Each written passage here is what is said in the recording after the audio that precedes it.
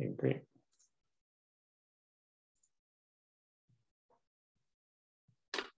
Okay, thanks folks who've joined us so far.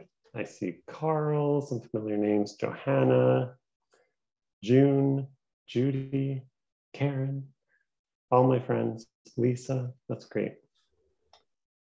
Some unfamiliar names as well. Troy, good to see you, Troy. Okay. Okay, so it looks like a couple of people are still joining, but I'll go ahead and get started with introductions anyway. So again, thanks for joining us tonight. This is our first webinar since our summer break, which we usually take. And we're excited to be back. And I think we have a great presentation for you tonight. So this is, of course, hosted by the Edmonton chapter of Dying with Dignity. And I'm a volunteer with the Edmonton chapter. You can reach out to us at our email address on the screen there if you have any questions. For tonight, we are hosting this as a webinar, meaning your cameras and your microphones are turned off, but you can still engage with us if you use the Q&A button at the bottom of your screen. So if you do have a question, please submit it and we'll hopefully be able to get to it after the presentation. And if we can't get to it, we'll try to make sure we can answer it afterwards. If we have any challenges with the webinar tonight, technically, then just try to use the same Zoom link to log back in and we'll try to get that back up within 10 minutes. I will say that if you have a really specific question about medical assistance in dying, our speakers probably won't be able to address that. So I have included on the screen here information for the MAID care team here in Alberta. And if you have further questions after the webinar, I would encourage you maybe to reach out to our head office and they can also point you in the right direction. So of course, Dying with Dignity Canada, our mission is to use advocacy, public education, and personal support to ensure Canadians have access to quality end-of-life choice and care. So if you're not a member, I assume a lot of you got this because you already received our emails, but I encourage you to join us if you support this mission and want to learn more, sign up for emails and we'll make sure you learn about for future webinars. Locally, we have the Edmonton and Calgary chapters, which are really active. Of course, before COVID, we were a little more active, but we have been keeping up with information sessions like this. So if this interests you, if you want to get involved, I encourage you to reach out to your local chapter. I think we have some folks from the Calgary chapter on the call tonight as well. I'll mention too that Dying with Dignity is hosting their first conference. This will be a series of webinars from November 2nd to January 27th. So if you go to the upcoming webinar page on our website, you'll be able to see all of the great speakers that we have lined up and sign up for those sessions. So I encourage you to do that. And that brings us to our guest speakers for the evening. I'm really happy that both of you are here tonight. Through some other connections that we have, I was able to connect with Sig and we came up with this idea for tonight's session. So I'll start by introducing Sig. Sig has been a nurse since 1988 and is currently teaching nursing at Vancouver Community College. Sig's dad utilized MAID in July 2018, and going through that experience with him inspired her to set up the not-for-profit Bridge4You. The project launched in April 2021, and they currently have 20 volunteers across Canada. And then our second speaker, or second guest tonight, is Lauren Clark. She's a volunteer president and CEO of Bridge C-14, and is also a professional social worker at the Ottawa Hospital. Lauren has been involved in MAID-related work since 2016 and is deeply passionate about providing a safe and supportive community for those journeying through MAID. So we're going to hear from them about both of their great organizations. So I will invite Lauren to share your screen if you like. Okay, that looks really good. So I'll turn my camera off and let you guys take it away. Thanks for doing this tonight. Cool. So I really like this quote here. And I really want to thank Dying with Dignity, especially the Edmonton chapter, for inviting us tonight to speak with all of you about the work that we do. And I find this quote really speaks in great volumes to what we do and why we exist. So some of the most comforting words in the universe are "me too." That moment when you find out that your struggle is also someone else's struggle, that you're not alone, and that others have been down the same road. And certainly for those who journey through MAID, finding that community and connection is so important. So tonight, we're going to do, Brad gave a nice introduction. My apologies, my cat decided to knock everything over. And we just want to look at sort of the reasons for and the benefits of accessing peer-to-peer support, focusing both on the work of Bridge C-14 and Bridge4You, and then our partnership that we're in development with Dying with Dignity Canada. So I'm Lauren Clark. I am the president and CEO of Bridge C-14, and I've been with the organization since its launch on November 1st of 2017. So we're coming up on our 4-year anniversary. And as a professional social worker, part of my role is working with our MAID program at the Ottawa Hospital. And I've been involved very much since the very beginning, and have witnessed the growth and expansion of all the programs. And I think it's really amazing what's happening in the MAID space. And I'll turn it over to Sig.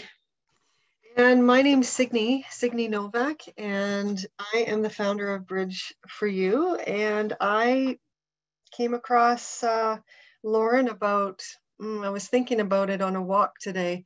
It was probably just over a year right now where I found her online, and I just emailed her, and then she sent me her phone number, and I just called her, and we made a connection pretty instantly, actually. I called her a couple times and kept kind of pushing the idea of me wanting to do some pre-MAID support, set up a project, and noticed that she had more of a focus on post-MAID support. So I thought, what a great partnership we might be able to make. And so here we are. So certainly the peer-based support model, which both Bridge C-14 and Bridge4You are built on, really it shines a light on that grief and bereavement process that we know is part of the MAID journey. And being able to find connection with others, whether you are somebody who is requesting MAID for yourself, or for a loved one who's journeying with someone through their MAID, up until their MAID provision, or afterwards in that grief journey, as well as for professionals and volunteers. Really that connection with one another, that shared experience and lived experience is so important. And it's creating that safe and non-judgmental space that I think many seek. And we often hear stories of, this is the first time I've ever shared this with anyone. I've kept this to myself. And so really it shines that light on why organizations such as ours need to exist, because we provide that MAID specific support that often individuals don't find that in other grief groups that they join or in counseling. It's not the same as that lived experience and that peer-based support. I don't know if you have anything to add on that, Sig. No, you covered that thoroughly. So at Bridge C-14, we are a national nonprofit organization. So we were launched by Jan Ditchfield, who journeyed with her mom through her mom's MAID provision. And I met Jan at a conference early in March of 2017, and we spoke together, and I heard Jan's story, and she talked about this gap that exists. And we knew that there was a gap at that time in terms of access to support for loved ones and those larger support networks, really to connect with others. And so she, threw this idea out there, and I joined on board and said, you know what, I'm all for this. So I joined its founding board of directors, and then took over as president and CEO of June of 2019. And really what we are is building this community, and an access point for people to be able to come in, find what they need in terms of support, and sort of a centralized place where they can build those connections, whether that's on a one-to-one level or in our drop-in sessions or our grief support groups, and in the partnerships that we have with other organizations in the MAID space, and being able to provide that access to compassionate support, and creating that culture where dignity, choice, and grief are honored and valued. And we truly hold firm with that, because that is the mission statement of Bridge C-14. And the vision has always been to allow individuals to come in to the MAID space and feel that support around them. And we want to make sure that whether that's before, during, or after, they feel that support around them. So here we are. And again, coming up on our 4-year anniversary, which is just amazing when I think about that. So what do we do? Again, we provide that access to peer-to-peer connections and community support through all stages. Certainly, most of our focus has always been on that post-MAID and grieving a MAID death.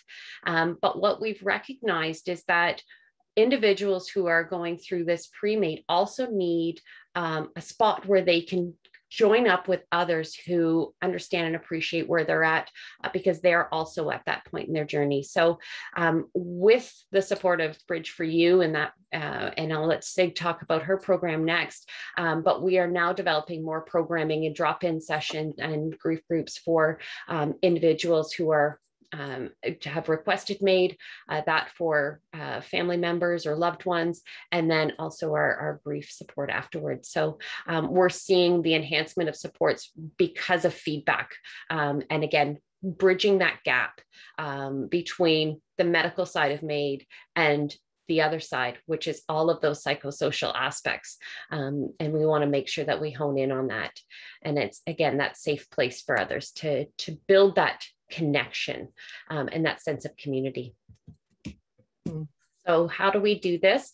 We have peer-to-peer connections. So, there are times where we'll have someone reach out to us and say, can you set me up with some one-to-one support? I'm grieving a MAID loss and I'm not sure what I'm doing. And I just want some help to navigate this grief journey, so we can make those arrangements. We have links to support before, during, and after through various resources, access to maybe it's private counseling or death doulas. So we provide a place where individuals can come in wherever they're at in their journey and find that connection. We have podcasts and blog posts, newsletters, our grief support groups, and our drop-in sessions. So we recently brought the MAID Grief Recovery Group under our wing and have now taken the programming that they created and developed and started in partnership with Bridge C-14 and moving it as a streamlined access point now for individuals to come in, either drop in or participate in one of our structured grief support groups. We also have informational materials that we can hand out, our Facebook support groups. So we have both one for individuals with lived experience, and then we have another for professionals and volunteers to build that community of practice. And then we go out and we do education and presentations. And really what we want to do is just continue the conversation, talk about what MAID is and the need for that support, in particular that peer-to-peer support. Okay, so you can see why I wanted to partner with Lauren here.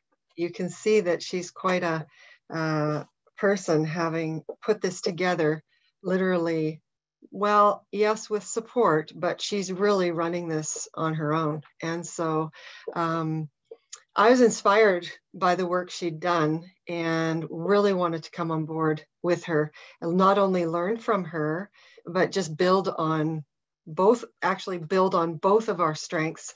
And, now that we've been together for a year, I must say we are working so amazingly well as a team. And it's been a gift just getting to know her. And so, life is strange that way. I put this project together because when I went through it with my dad, there was literally no resources. And yeah, I was going through it with him in a smaller community, Penticton, where, you know, it wasn't a major center. So, you know, resources were slim, and as they are actually here in Vancouver. But really, nobody was talking about any kind of support pre-made. My sister and I were talking and thinking, you know, wouldn't it be great to just be able to call somebody up one-on-one and just ask some questions that you maybe don't feel comfortable asking the physician or the social worker? Maybe you just want to really be vulnerable and share with somebody how maybe frightened you are, or, you know, there's a number of questions that go through your head before your family member does this. So I called around. I decided after he died that, you know, within that 6-month period, I was like, I'm just going to call around different places in Canada that are supporters of MAID, that have resources for MAID, and I'm just going to collect some data and see if this does exist, this pre-MAID support. After I talked to Lauren, I pretty much knew if she said it didn't exist, it likely didn't. I called a few places here in BC, Alberta, more various physicians, anybody who was involved in MAID, and basically it didn't exist. So, okay, so I started it up, and now jump to a year or more later, and we have volunteers from Ontario, Manitoba, Alberta, and BC. We have about 20, however, only about 15 are doing actual one-to-one peer support.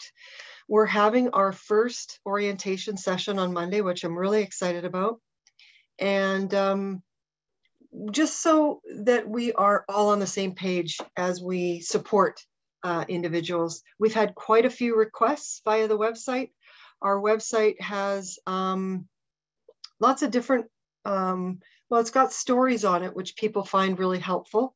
But our website is a place where you could go to read about MAID and learn a little bit about MAID, or very simply, or you can volunteer from there. You can fill out a volunteer application. And so basically the website launched, we got all these volunteers, I just started to do one-on-one training with volunteers, just kind of ad hoc as support was coming in. And now we're going to officially have this training, which will be great. So yeah, we basically connect people before the MAID death. So if you want to talk to somebody before your loved one is going through it, you can go to our website, go to the contact page and tell us a little bit about yourself. And then from there, we match you with a person that would be, you know, if you're going through it with your spouse, then I wouldn't match you with somebody that went through it with their daughter or their mother, for example. So yeah, we are having really, really great success so far, have had a lot of support requests, and we're getting a lot of great feedback. So we debrief each call that happens. We do a debrief after. And as we're growing, our processes are changing. So going forward, the debrief piece is super important, but I think it's been me that's been debriefing with all the volunteers, and now we're going to be more of a kind of a mentoring approach between volunteers. So yeah, lots is changing, but it's all exciting, and that's pretty much it. We do. Some people don't want to contact, don't want the support through the phone. They want to just email. So we email back and forth with some individuals. Some just want to text. I've texted with a few younger people that just want to keep it nice and safe. But then there's the majority of people, a couple of which have done Zoom. They've asked for that. And then I would say the majority on the phone. So yeah. Perfect. And I think this is the sisterhood that we have created here between Bridge C-14 and Bridge4You.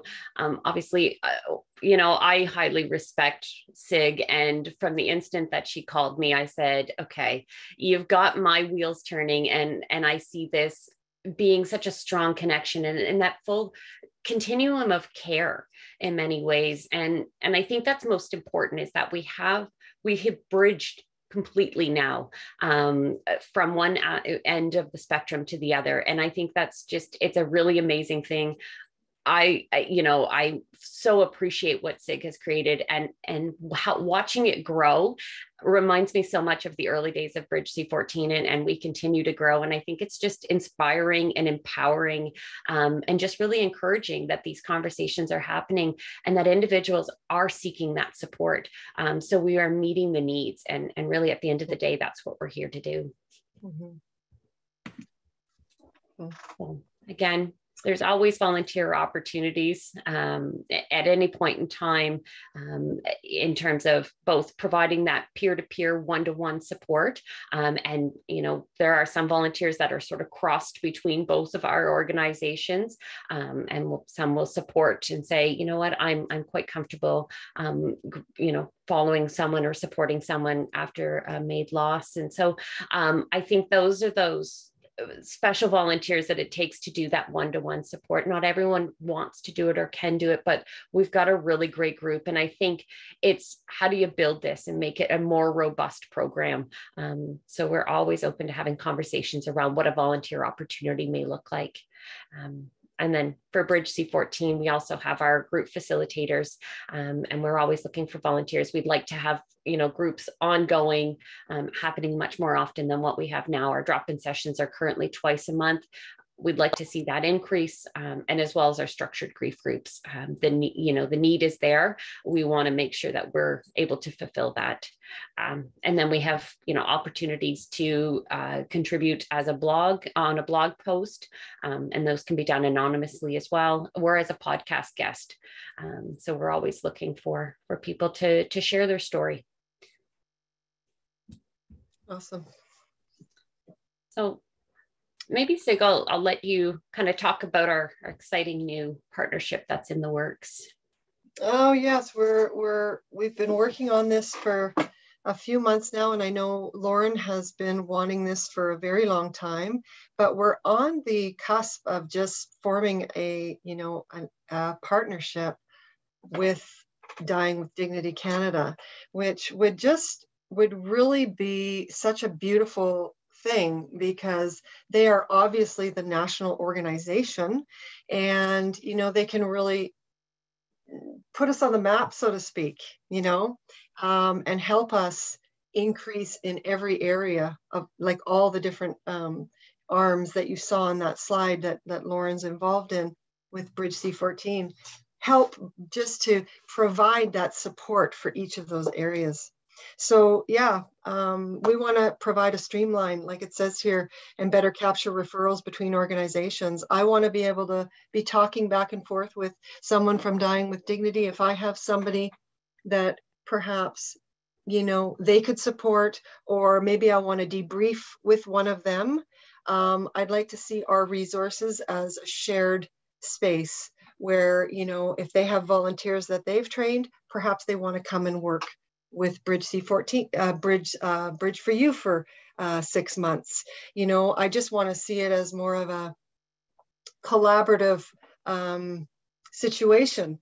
And really, we're excited. We're meeting with them this Friday, so stay tuned. Absolutely. And as Sig mentioned, this is, Bridge C-14 has always had a connection with Dying with Dignity Canada, particularly in the Ottawa region, when we did a sort of a trio with our Bereaved Families of Ontario Ottawa chapter as well. And to see this grow now, and really to be building, as I said, that collaborative approach on all ends. Again, it's looking at the advocacy piece, the pre-MAID piece, the post-MAID, I think it's so important that we work together. Why not? We're both, all three organizations are doing incredible work, and we can highlight what each organization does in so many ways. So this is really exciting. So, hopefully we can get things up and running really soon. So again, stay tuned for the details. So if you're looking to learn more check us out. Both organizations have websites, multiple links, and again, that connection between one another. And you can always send us an email. We welcome any questions, feedback, anything that is on your mind, or suggestions. If you've come across a situation, or you're thinking, what if this existed? Let us know. The only way that we can learn and build more in terms of what we're doing and what we're able to offer is through feedback from everyone. So we welcome that. Great, that's fantastic. Thanks both of you for putting that together. So I'm curious about, in the conversations that you are having with people, especially around the pre-made experience, I'm wondering if there are kind of common themes that you're running across in terms of what people are looking for information on, or what people are unsure about, and if we can use those conversations to help identify some gaps or failings in the system in terms of accessing MAID. Well, I guess I can start here, Lauren. Some of the themes would be, how do we involve kids, and do we involve kids? That would be one thing. General theme is just, I don't know what to expect, and can we just talk about what it was like for you, right? They have no idea what to expect. Because these are family members. They're not necessarily people that are getting the face-to-face with a social worker or with a physician, right? So they really have just general fears, or general, some have fears, some have worries, some are just apprehensive. And once you have the conversation, they say, wow, okay, now I really have a handle on how I want to go forward and some of the questions I want to ask. So it's awesome. I talked to somebody the other day that just basically said, I've got 3 siblings. We all have different beliefs around this. How do I go forward? Right? And in my family, we didn't have that situation. So it's also knowing where the resources are and where to point people, And so, yeah, I mean, it really varies what people are needing. And to add to that, I think what a lot of people say, and we always know that feeling prepared for what they can sort of anticipate or expect, and you're never going to be able to answer all the questions, because obviously the situation is different in different parts of the country, between city to city. You never really know. And even in the same city, on paper, they may look very much the same, but the situation can be very different. So it's giving enough information so that people feel prepared, and recognizing that it's not always the medical piece that people are worried about. It's more, how do we cope and deal and have those conversations? Like, what do we tell others? How much do we say? That duality in roles. I'm a caregiver and I'm trying to still have that side of things, but I'm also feeling like I'm spinning out of control because I don't know how I'm going to process this. So I think it's that name, and I always say, name the grief. We need sometimes to know that this is grief and you have compounding losses. And so it's, how do you cope with that? Because what we see is when those, when individuals kind of keep all these things to themselves, or don't have an outlet or a resource in terms of how to deal or process and navigate this, then they have significant grief complications after, and really don't know what to do then with all of these emotions that have been building. I had a person once ask me, if I could do it again, what would I do differently? If I could go through it again. And I'd never thought about it. But as I was talking to this person, it came to me. And I was like, wow. At the end of the call, I thought, wow, I learned something from each call. Something in me. And sure, you can be triggered. Your own grief can be triggered, for sure. And you have to kind of keep tabs on that, because the call is not about my grief. The call is about their grief. And so we're there as a listener, 80%, and 20% talking. So, I found great learning for myself just within the questions. It's been amazing, So you never know, like Lauren said, you just don't, I go into it with an open mind and heart, thinking anything could happen here. And just being open and knowing that I don't have to have any answers. I just have to be there as that person that's been there in their same, well, in a similar situation, is not in their shoes, but almost, So yeah. And I'm curious about the grieving process, because it does seem like the ability to choose MAID changes the grief process a little bit. In some ways, you might plan your grieving a little bit better, let's say. And I know there's interesting research out of some jurisdictions that have had MAID for longer than we have around this. But I'm curious, from your perspectives, how do you see this altering or changing the grieving process? I think what MAID does is it challenges a lot of the concepts around death and end of life. And I think that, while we can sort of anticipate some of the grief that we may experience, or, as you're journeying through MAID, I think there are challenges that come up that sometimes it's more those catch you off guard. And it's often this stigma and what we refer to as disenfranchised grief, and that idea around, what may be, appropriate in your social context is not in mine. And what do I do with that, right? And it's often challenges for someone's morals or values or ethics. And so when we have that internal struggle and we're trying to grieve, and you're trying to also, again, carry on your day-to-day life and try, you've got so many hats that I think the grief journey, unless it's named and someone is able to process that and reflect on it, and sometimes it's just bouncing that off of someone else and getting reassurance that this is normal, validating that. Validation is key. And that's what I think that lived experience allows someone to feel, that yes, that may not have been the exact same journey for that volunteer and myself as a client or a participant, but what I'm getting is that I'm not alone, right? And that's going to help the grief, but it can be complicated by so many different factors. It's remarkable. I've always referred to it as it's the onion. You peel back the layers and there's just more and more that will ultimately impact someone's grief. And it's also for the individual who is requesting MAID and their grief. And it's helping to sort of navigate those murky waters, pre, then during, and then post, and recognizing what complications can come post if we haven't, allowed ourselves to grieve. Mm. I know the MAID process for myself personally was a beautiful thing, because but I was different than my siblings. Like, I come from a nursing background. I've experienced death.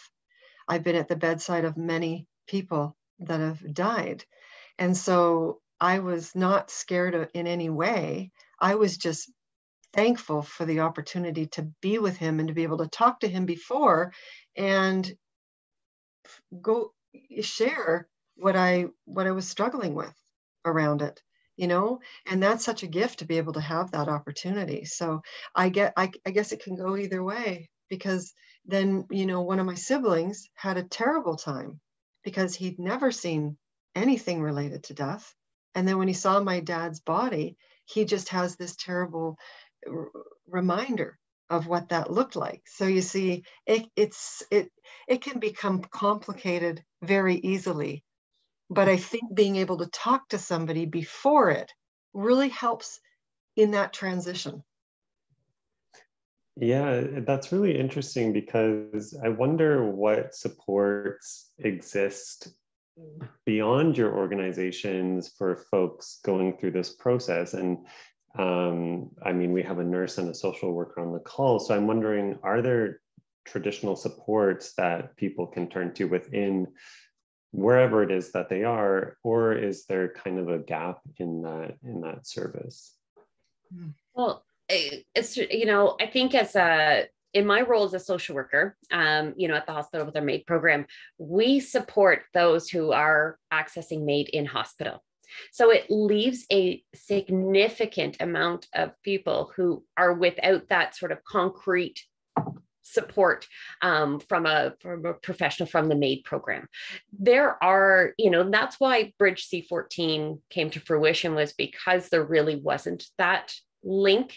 And I remember, you know, certainly in 2016, saying to families and loved ones and saying, there really is nothing MAID specific out there.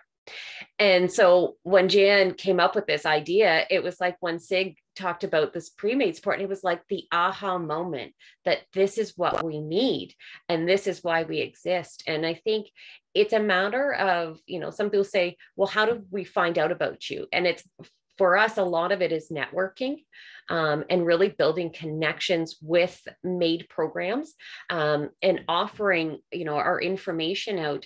And whether that's an informational flyer or it's a presentation, so that people know that we exist and that these services are available. In smaller community, in some communities, and sometimes in smaller communities, they have their own separate sort of MAID grief groups, and it's majority, I think, are probably set up through a hospice type setting. And so what we want to do is sort of bring those ones out of the shadows and say, we can highlight the work that you're doing. And that's certainly what Bridge C-14's focus is that, again, that access to information. Because if people don't know they exist, and, you know, some of the things that we see now is, well, certainly COVID, not everybody is able to be there. I remember being at provisions where there were 20 or 30 family members around the bedside. COVID comes in and everybody has to stand 6 feet apart. You can't hug, you can't kiss. You know, the team is, as somebody described it, looked like aliens. They're coming in. So these are very different times. And so you have to think, how are our individuals then getting access to support if they're not there directly integrated into this MAID program and at the MAID provision? So it's, you know, making sure that it's everybody else. And I was, you know, it's that ripple effect that I would talk about. It's not just the individual, it's not just the family or loved ones around. It's also then the community and society and the healthcare team that's all impacted. And it's making sure people have that safe place and knowing that services like ours, you know, organizations like ours are there to fill that need. I think that's great, because I imagine that generally, unless you're in the immediate family or you're the primary caregiver, you wouldn't feel comfortable accessing supports within a hospital like the social worker or something like this to talk about your grief process, because you might tell yourself, well, I'm not the immediate family member, I'm not the primary caregiver. So it's great that there's this resource that people can reach out to and get that support. So I think this is fantastic. We do have a couple of questions in the Q&A, so I'll address a few of these.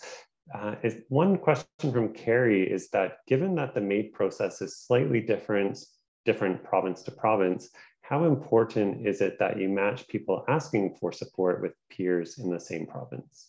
Mm-hmm. Yeah, we try to do that. And we're going to be doing that more as we bring on more volunteers from the various provinces. The vision is to have a national organization. So, you know, we have volunteers from every province, and then eventually those groups of volunteers break off and run their project almost, you know, individually. And then the umbrella would be the Bridge umbrella. That's how I see it. And it would be Lauren and myself kind of managing each of the groups in the different provinces. So a really good question. We are trying very hard. With time zones, it's tricky. And with the MAID coordination specifics provincially, it's tricky. So ultimately, if we don't have a volunteer that we can match, then eventually I could have somebody from Ontario get back to that person if they weren't available for the initial support. Would it be too late for someone who is interested after watching this webinar to attend your upcoming orientation? As a volunteer? Yeah. Well, if they have lived experience, and then I would talk to them. We usually have 2 people vet volunteers. So another person from the group would talk to them, and then it gives the volunteer an opportunity to ask that person, hey, what's it like, being involved. But yeah, I don't see why not. Okay, that's great. Yeah, I just want to make sure that people remember that if you are interested, to reach out, and that orientations are happening, and that they should reach out and go through that vetting process. Yeah. And that's the same. We have an upcoming facilitator training for our drop-in sessions and our structured grief groups. And so we're going to be hosting one later, probably in November. So anyone who's interested in becoming a facilitator, for our structured grief groups, we'll be sort of doing a mentorship program. So you'll be connected with somebody else who's facilitating. So you get a sense of what that group is like and how it runs. And same with our drop-in sessions as well. And again, it's the same process where somebody would apply to be a volunteer. And then I have a conversation with them one-on-one just to make sure it fits with, our mission and values, and just see what their experience is like. Because we do have a number of people who say, I have lived experience. And then we have others who are like me, where I don't have that intimate maid death within my own personal life. But as a professional, I have supported a significant number of individuals and their families through this. And so, it's important that we have a balance as well. And we won't, not include a professional who is interested, who, has experience in the maid space. But we want to make sure that they appreciate sort of all those complexities that come along with MAID itself, and are aware of those things. And so getting a sense of what our sessions are like is also really important. Now, I do want to comment about the volunteers. One thing that we had talked about making as a criteria is that you're 1 year or more post MAID, having gone through it. Okay. Now, I'm kind of changing my thoughts around it, given I've had a lot of conversations with different volunteers now. And we took on a volunteer where she went through it 4 months prior, but she'd done a lot of grieving before. It depends how long. If someone's got a chronic illness, you could be grieving for a very long period prior to them dying. And the death is almost like a relief. Okay, so it really does depend on the person. So yes, we say we want you at least a year to have had time to yourself, to just focus on your loss and get through that. But we make exceptions. Okay, so in general, it's a year, but I don't want to deter people from asking to volunteer. I think we've turned one person away and said, you know what, give yourself some space and time and come back to us. And they said, oh yeah, I'm going to come back. And so it was great. We had a lovely conversation, and it made them really look at their grief. So, yeah. Perfect. We have another question here. Do you provide support to people who get turned down with their MAID application? This is sort of when I've always, thought about MAID, and there's, it's kind of does get siloed in some ways. And now particularly with Bill C-7 coming out, and you have your sort of dual track, track 1, is that reasonably foreseeable? Track 2, not reasonably foreseeable. So we see that there are specifics within each group. And so one of the areas that we have yet to create a group for, but I foresee something needing to be developed, is a group for those found ineligible. In particular, we've had recently a number of inquiries around that mental illness as their sole diagnosis, and really trying, desperately to access MAID and not being allowed at this point in time. And so, in some cases, we'll direct back to Dying with Dignity Canada, because I think there's a strong advocacy piece there. And just staying, up to date with what's happening around the bill and what happens with this. But I think there is a need, and certainly this is why programs get created, is people reach out, and if there's one individual, it means there's another, and it means there's another. So it's just, in some ways, it's how do you find those individuals who are found ineligible? How do they find you? Because in some ways, then they're, they might not like where MAID is, and may not think that our organization is going to support them if they're not found eligible, or they may not be provided a resource. And so that's where word of mouth and that, the exposure to what we're doing and what we can offer and what we can still develop. It's never to say no to that. Mm-hmm. And I mean, this question might be a tricky one to answer, but Judy's wondering, what do you say to people to prepare them for the MAID process?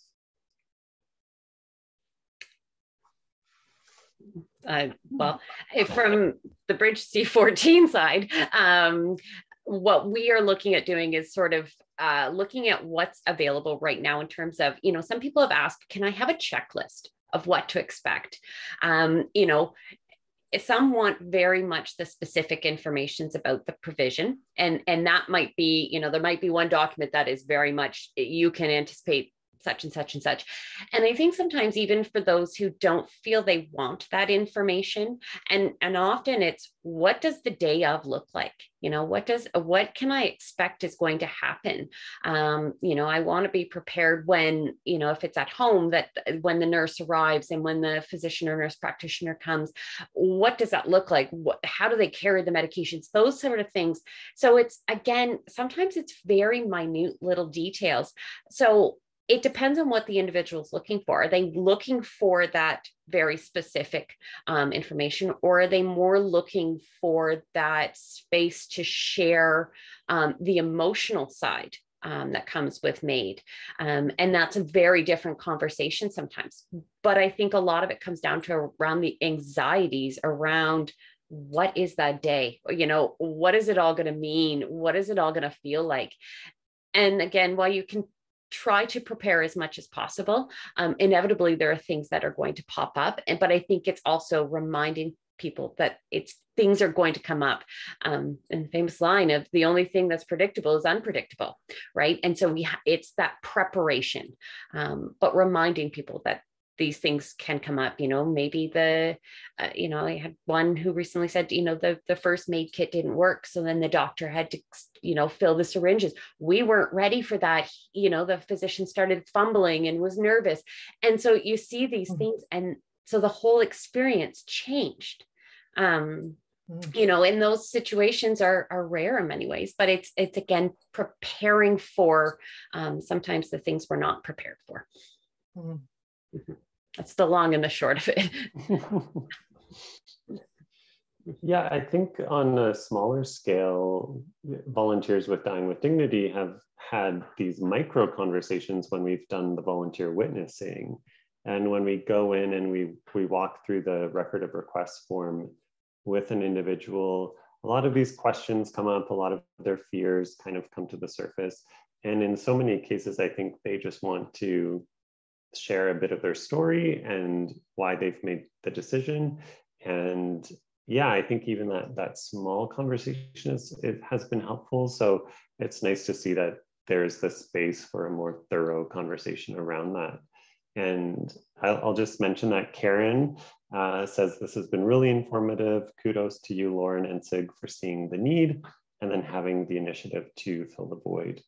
And I'll mention too that June suggests that DWDC could be requested to provide support for those not accepted for MAID, and that Kelsey Goforth at the office in Toronto is really knowledgeable about those pieces. Thank you.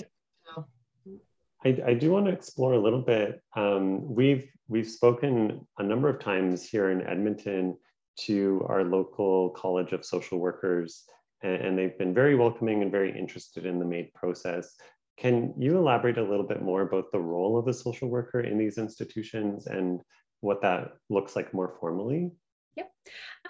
So at the Ottawa Hospital, and again, every institution's going to have their own MAID program and how they work with the team. For us at the Ottawa Hospital, what we offer is that support when psychosocial issues are identified.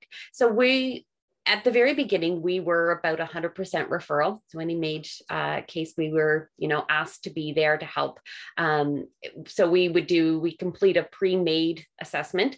So I created that from the very beginning, saying we need something to identify some of the psychosocial issues. And then being able to identify then helps us to examine how do we kind of work through and address those issues, the expected and unexpected issues. And so the social worker now, it's generally if an issue's been flagged through the process, maybe that's by the coordinators themselves or through the physician or nurse practitioner assessments. So we go and we sit and we meet with the patient, often with their supports around them or one or two supports, and we just have a conversation. And again, it's more looking at, some of those, who's going to be there? What are you, what would you want the day of to look like? Those patient specific wishes. And then we take into account, the family, what are those dynamics like? What does that support network look like? Are there going to be challenging dynamics? And so we're really assessing, are there those who are in support of and those who aren't in support of this? Have you, made sure that your funeral arrangements have been made and you have a will and everybody knows where the will is?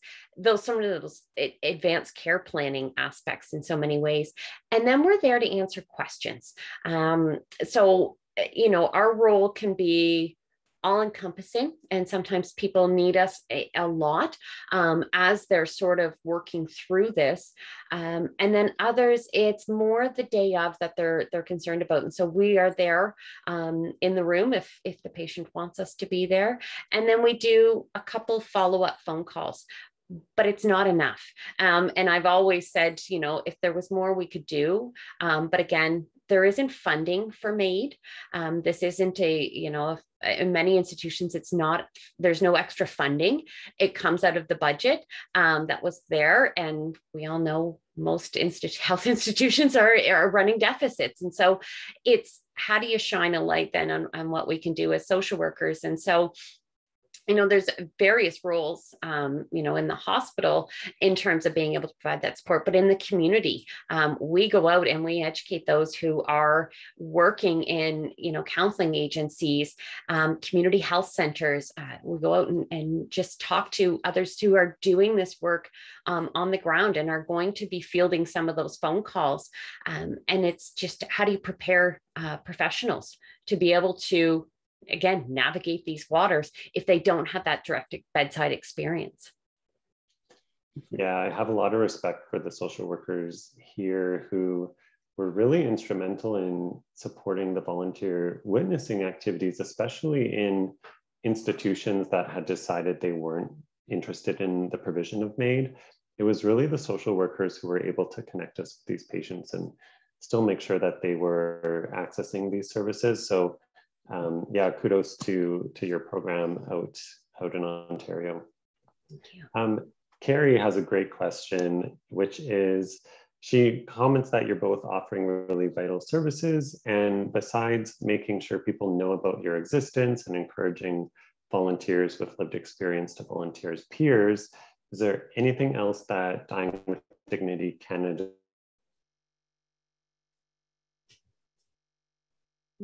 He's frozen. Mm-hmm. I think I can answer the question. We really appreciate spreading the word amongst the chapters across Canada. I think that would be amazing. Is there anything else, Lauren, from that question? Could you read it? Can you pull up the chat? Sorry, was I frozen on my back? You were frozen, but you looked okay. You weren't making a funny face. You were good. It sounds like you found the question though. Yeah, and I think, again, it's just those referrals back and forth between the organizations is really important, and just knowing, staying up to date with what each organization is doing. And again, it's word of mouth. So, you know, if let's say you're an independent witness and you're going out and you're meeting with patients and or clients or and their families or their supports, or perhaps there's a lack of supports and you're advocating on their behalf, also let them know about us. We do have information flyers that you can, you know, hand out or send electronically. And it's just making sure that that individuals know that services do exist. I think on the national level, it's just, again, highlighting what we're doing. And this collaborative approach, very much a collective idea in the main space to provide compassionate support, however that support is delivered. And in the way that each organization does that is there's, you know, we each do our own thing, but there's also a lot of overlap between us. And we appreciate, you know, the support, you know, even being here tonight. You know, it's amazing to have these conversations and have the opportunities to talk about what we do as small grassroots organizations that are, you know, still in their infancy in so many ways. But here we are, where, you know, and this conversation alone is just, it speaks volumes to the support that we're feeling from Dying with Dignity Canada. So. Well, in 20 years, Lauren, will be a household. That I want to be talked about at the kitchen table, you know, oh, those people over at, you know, Bridge4You, and look what they're doing at Bridge C-14. That's what we want, right? And I think we just want to make sure that people know, as you know, it's the hardest thing for me to hear personally is when people say, I wish I had known you existed sooner. And so for me, it's, what can I do as the president and CEO of this organization so that nobody ever has to feel that they went any period of time without a support around them? So, you know, it's, how do we do that? I would stand on top of buildings if they let me, but they don't. And so it's, you know, it's conversations like this and just spreading the word. Yeah. Slow and steady. I would love to see like an information package that's provided to people going through this process in whatever institution or wherever it is they're choosing to do this. I think, you know, accessing information and knowing about these organizations is so vital. And I know Sig and I have talked about maybe some disparity in being able to access information about MAID across Canada. I think, you know, different websites from different institutions are easier or harder to navigate, or depending on what institution you find yourself in, you know, that institution might be more willing or less willing to provide you with the right information. And so I think that is probably one of the biggest barriers we need to overcome. I'm wondering if in your work you've identified other barriers that you would address or think that we need to try and dismantle in making sure that people are comfortable talking about dying and comfortable talking about MAID and don't feel stigmatized in accessing MAID. The $1 million question there. It's really, I think it's, I just, for me, what COVID has changed is again, who can be there. And so it's how do you find access points for those who aren't directly involved with any, you know, with an institution, and what do you do from there? You know, how do people, you know, that's a gap is, you know, sometimes those forgotten supports, or, you know, if you're someone who's working in a healthcare setting and, you know, the staff are really, you know, they're apprehensive around this. This might be, you know, I received an email today about it's a long-term care home and the staff have never had a MAID provision there. So there are, you know, it's who trains and who does what. The other piece is where can we find funding to make programs exist, right? How do you, and that's, you know, government funding, and we know that that's not always easy to access, but it's the recognition of what MAID is, and really putting a value to it in some ways, and not that it needs to be monetary, but certainly I think there's a lot of individuals who do this work without any compensation. And the challenge will be is how long can we sustain that? You know, it's great that we now have, you know, there's more education around this. We are seeing courses being developed for healthcare professionals from any discipline. You're starting to see it integrated into the curriculum.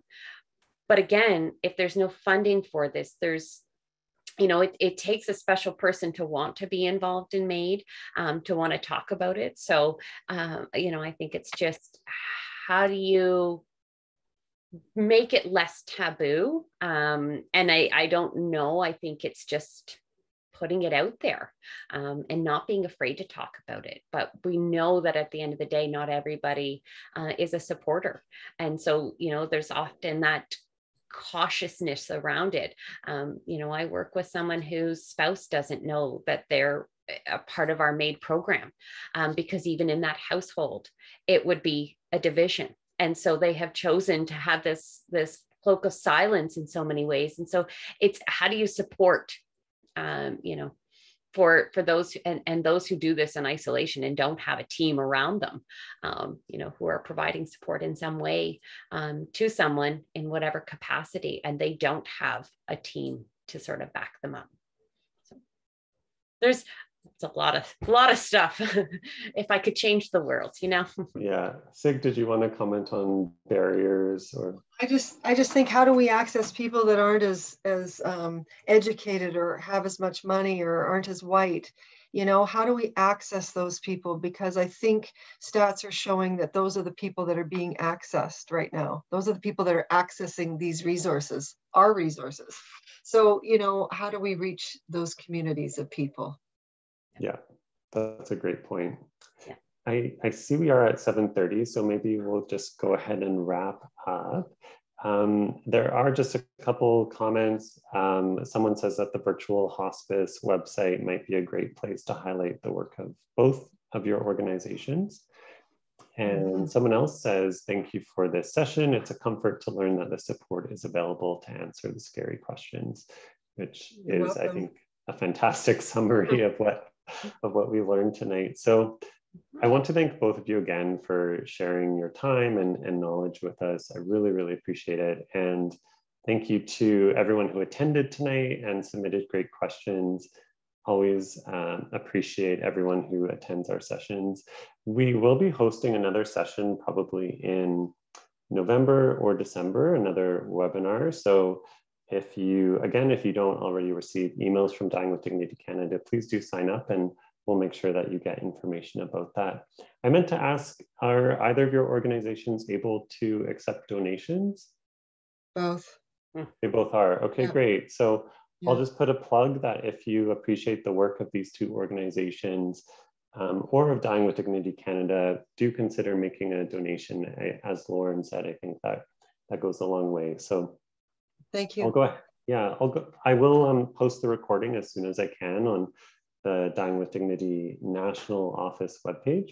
So feel free to share that when that's out. But thank you again, everyone. I'll go ahead and end the session now. Thank you, Brad. Thank you. Okay, take care. Thanks everyone who came. Bye-bye. Goodbye.